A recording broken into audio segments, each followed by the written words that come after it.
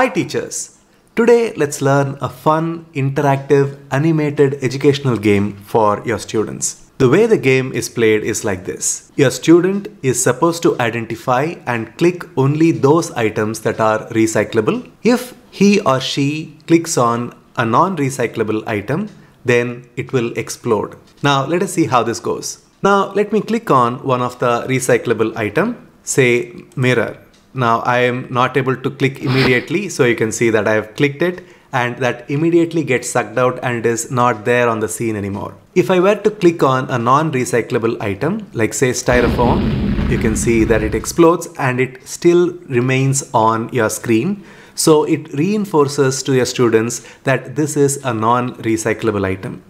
Then I'll go further and I'm going to click here. Yes, I have removed another thing from the screen, which is a recyclable item. Let me click again.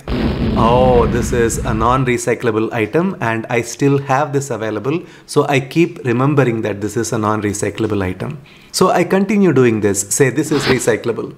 And let us say this is recyclable. And I keep going, for example, this is recyclable. Now at this point we are left with just non-recyclable items on the screen. Your student can raise the hand and say, now all of these are non-recyclable, so I am not going to continue further. And that is when you give a round of applause to the student and say that indeed all the items that are on the screen are all non-recyclable.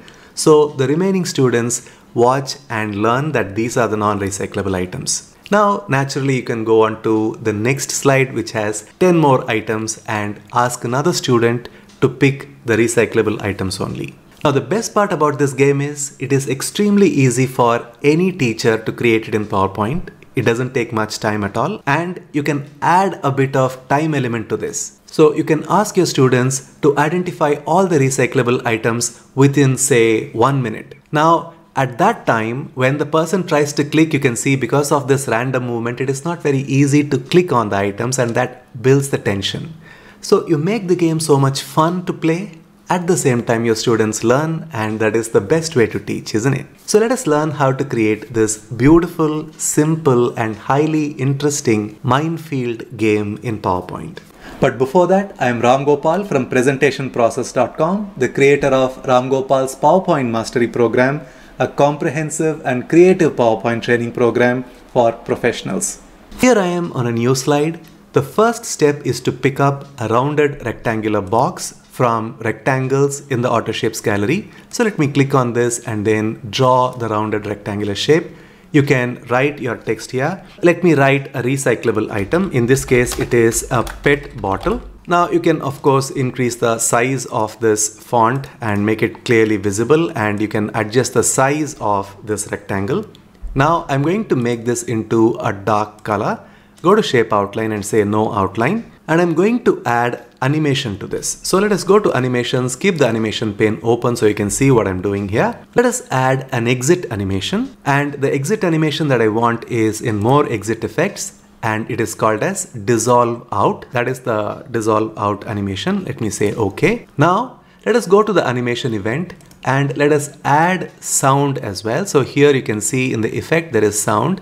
In this case, I'm going to use the sound of suction. So it is sucked out of the screen, and let us say OK.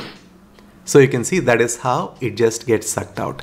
But then this animation needs to happen on a click. So we are going to go to trigger and say on click off and say rectangle rounded corners 4. You don't have to select title 3 which represents this. So let us go to rectangle rounded corners 4. Now this is an interactive shape. So when I go to slideshow, on clicking this, you can see that it just gets sucked out of the screen. The next step is to create another rounded rectangular shape by pressing Ctrl D, and then we are going to change this to something which is non-recyclable. In this case, I'm going to say styrofoam. Now I'm going to make changes to the animation here. Select this animation event. The animation that I want to go in for is fill color animation. You can see that it doesn't vanish, but the background color changes. So go to fill color, go to effect options, and you can change this to say dark red. So that is what happens. Now the sound is of that suction, but that is not what we want. We want the sound to be of explosion.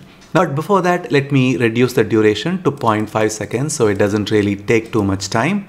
And then go to effect options and go to the sound and change the sound to explosion and say OK. So that is the sound. So we have two elements on our slide. One goes away on clicking, another explodes and stays on the screen. Now I'm going to introduce a random movement so it becomes a little bit challenging for the students to click on these items. So let us select both of these. Add animation. You're not going to select anything from here because that will replace the earlier animation. So add animation, and this time I'm going to choose motion paths and I'm going to choose this one called loops. So can you see here? That is the animation, and this needs to be rather slow. So instead of the duration of 2 seconds, I'm going to have this for 5 seconds. And these two animations need to happen with previous. And let us say the second one has a delay of 0.5 seconds. And this animation needs to loop endlessly till the end of slide. So let us select both of these, go to the effect options and go to timing and say we need to repeat this until end of slide, and you say OK. Now let us go to slideshow and see what happens here. Can you see this has started a little late, and you can see that all of these are just going around in some crazy loop, and that introduces a bit of tension. Now on clicking one of them, it goes away, and on clicking another one, it converts into a red colored button and it stays on the screen. So this is beautiful so far. Now all I need to do is to replicate the recyclable and non-recyclable items on my slide. Now to distinguish a non-recyclable item, I'm going to select this and give it an outline, say orange outline, and make it thicker. After I create the slide, I'm going to remove the outline. So this is just for our convenience. Now let us select this and let us add another recyclable item. So let me go here, maybe a glass, and let me add a non-recyclable item. Let me go here and say dry leaves. Let me pick up a recyclable item, maybe something like food tin, and a non-recyclable item, maybe something like cigarette end. So we've got 6 items, 3 of them non-recyclable, 3 of them recyclable. Now let me select all of them and then go to shape outline and say no outline. Now your students can't really distinguish, and we are ready to play the game. But before that, the slide should not advance on clicking anywhere else apart from just these buttons. So how do we ensure that? It's very simple. You go to transitions and say here advanced slide, uncheck this option called on mouse click. So that means the slide will not advance, and that is exactly what you want. So let us go to slideshow and see what happens. You can see that there are various items that are moving around. Now naturally I would go ahead and mix things up. So let me move this here and then move this here and move this somewhere down, and I can place this. So make sure that the loop doesn't go out of the screen. So that is the idea.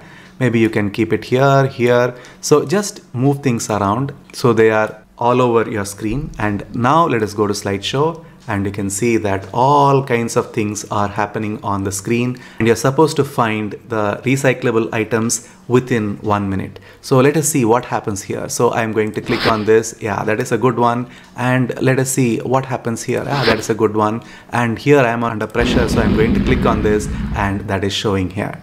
So that is how I play the game. Isn't it simple?